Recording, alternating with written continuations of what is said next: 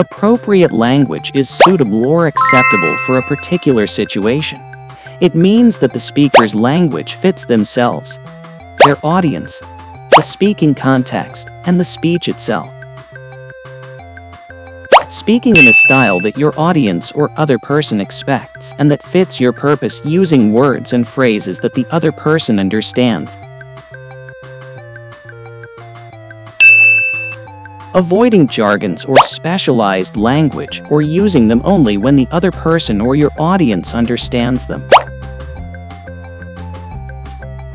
For example, due diligence, atypical, comorbid, core competency, co-date.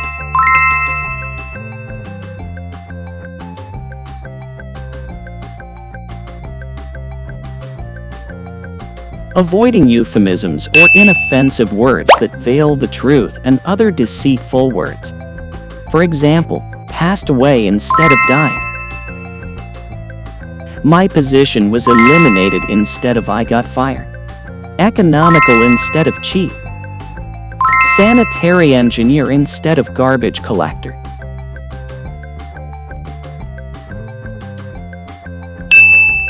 Avoiding biased language, including language with a racial, ethnic group, or gender bias, or language that is stereotypical. For example, chink instead of a person with Asian descent. People of color instead of black. Elderly instead of older people. Homosexual instead of gay. And illegal alien instead of immigrant. Some of the things that you also have to remember are the following. Stay on the topic. Being aware of how others might interpret your words and tone. Using proper grammar. Speaking clearly. And asking relevant questions.